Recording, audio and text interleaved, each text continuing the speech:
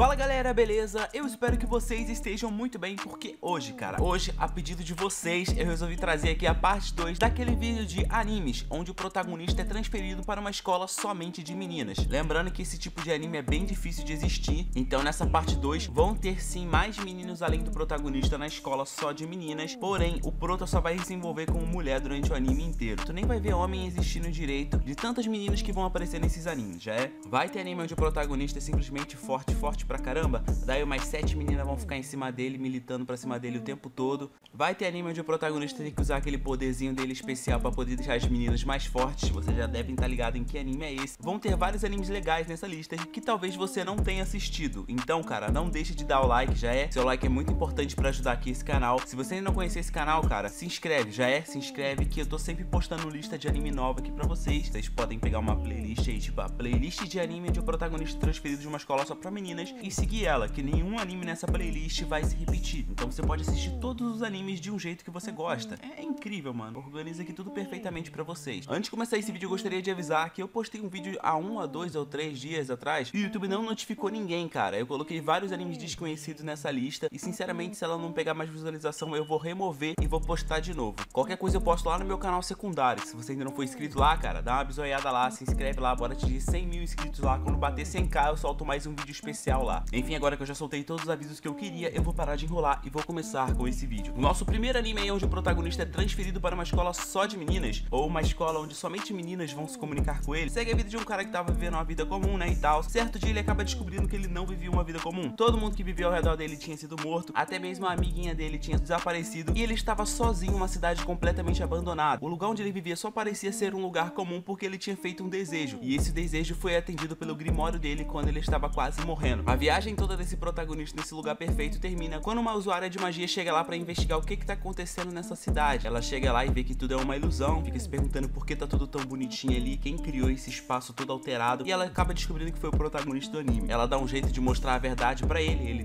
tenta não acreditar, mas ele acaba acreditando, e depois disso ele acaba indo pra uma escola de magia. Nessa escola de magia, esse protagonista vai ser tratado como o futuro rei dos demônios, tá ligado? Tudo isso porque o poder mágico dele é tão brabo, mas tão brabo, que pode muito bem se comparar a isso. Tanto que ele tinha criado uma ilusão gigantesca de uma cidade inteira completamente perfeita, sendo que a cidade estava destruída. Chegando nessa escola, mano, esse protagonista vai começar a ser perseguido por umas 7 meninas diferentes. Essas meninas vão ficar ali militando o poder dele, vão ficar olhando o que ele pode fazer, vão ficar conversando com ele e tal. E sinceramente, além desse protagonista, você só vai ver mulher nesse anime. Então sim, eu considero esse anime onde o protagonista vai para uma escola só de meninas, cara, porque tem outros homens ali, tem outros garotos, mas você não vê ninguém além do prota. Pra não falar que você não vê ninguém além do prota, tem o diretor desse anime, um cara de cabelo branco, mano. Mas se pôr uma roupa de mulher nele, dá um trap perfeito, tá ligado?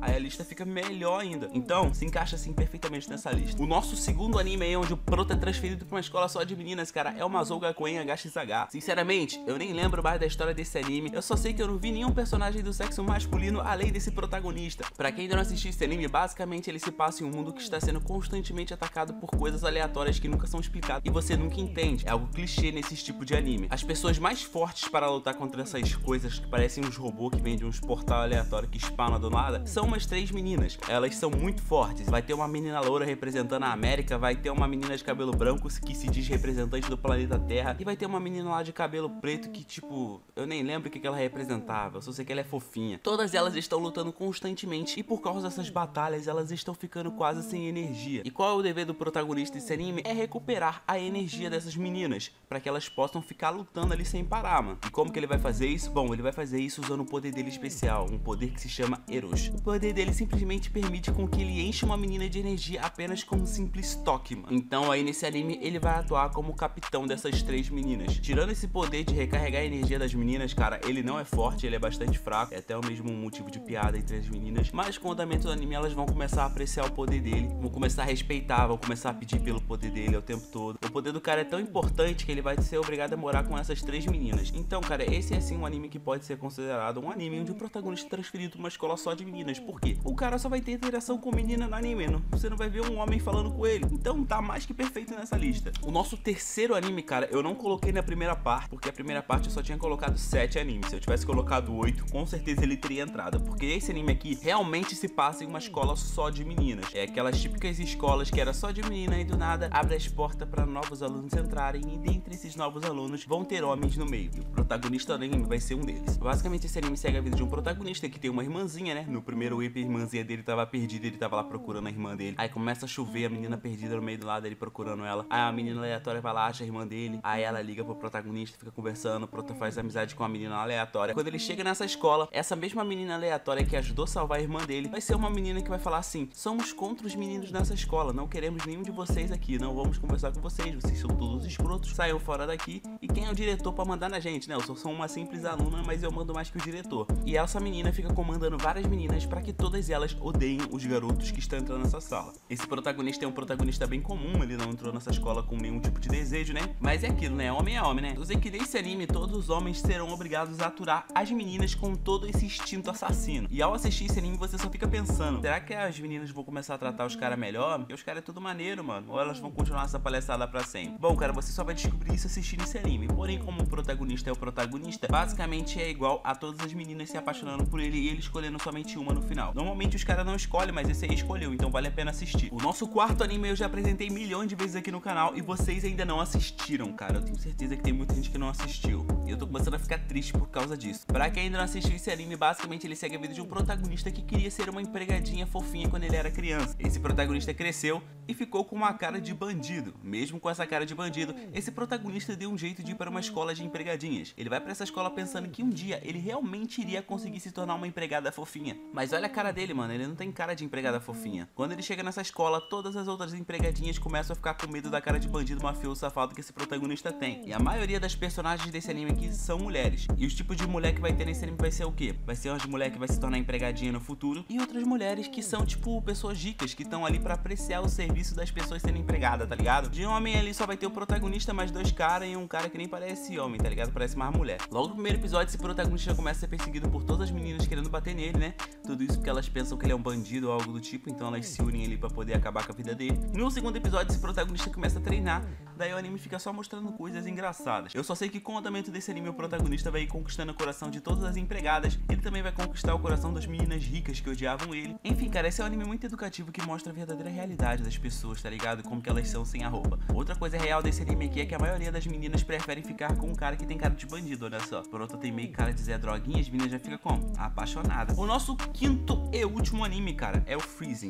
Esse é um anime muito bugante, que tem um foco em meninas que ficam lutando. Sim, cara, no mundo ferrado desse anime, somente as mulheres precisam lutar contra os capitães gigantes pra poder salvar a humanidade. O anime segue a vida do irmão da mulher mais forte que já existiu nesse anime. A irmã desse protagonista morreu pra salvar milhares de pessoas. Daí o anime vai seguir a vida do irmão dessa mulher super forte. Eu só sei que esse protagonista vai ser enviado pra um lugar onde as mulheres lutam contra as coisas do capeta. As coisas que spawnam lá e elas têm que derrotar. Logo no primeiro dia nesse lugar, esse protagonista acaba encontrando uma mulher muito parecida com a sua irmã. Ele vai acabar dando um abraço bem apertado nela, pensando que ela era a sua irmã. E quando os dois se tocam, mano, uma parada muito louca acaba acontecendo. O nome dessa parada é Freezing. E Freezing é tipo uma conexão especial que faz com que a mulher lutadora fique super forte. Depois de ter essa conexão especial com essa mina, esse prota acaba se tornando parceiro dela. Esse é um anime de ação com artes marciais e algumas cenas muito divertidas que todos os cachorros selvagens curtem assistir. E sim, cara, esse protagonista é transferido para uma escola onde mulheres lutam.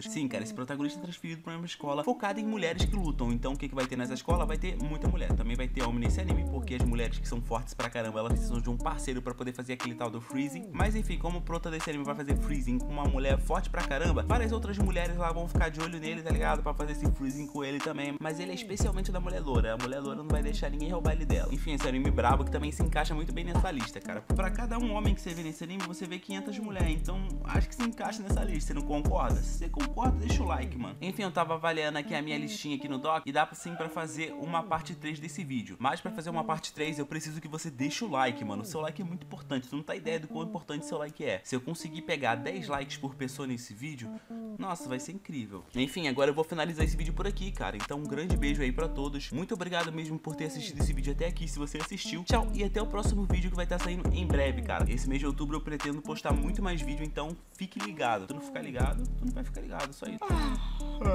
Que sono. Bebendo um Nescauzão, porque não pode beber todos.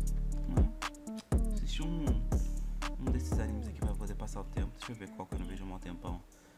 Ice Trinity 7, tem muito tempo que eu não vi, ele é muito bom, vou ver ele de novo. Enfim, fui. こんな豪華な学校に通えるチャンスなんてめったにないで。おまけに女子は可愛いメイドの卵ととびっきりハイソなお嬢様方。ほんま天国やわ。アッキーもそう思うやろ。